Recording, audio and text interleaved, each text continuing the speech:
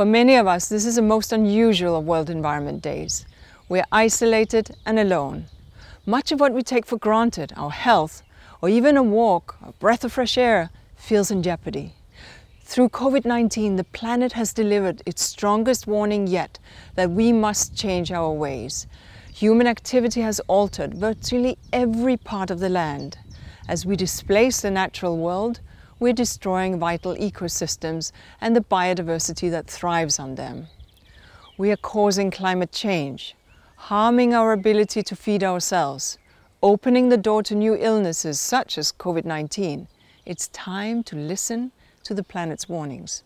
This is why this World Environment Day we are asking you to act to protect nature. Actions for nature means a lower risk of future pandemics, achieving the Sustainable Development Goal, slowing climate change, healthier lives, better economies, being able to cherish that breath of fresh air or walk in the woods, protecting life itself. In a post-COVID world, we need to build back better. We need to protect the planet to protect ourselves. This means ensuring a healthy, natural world.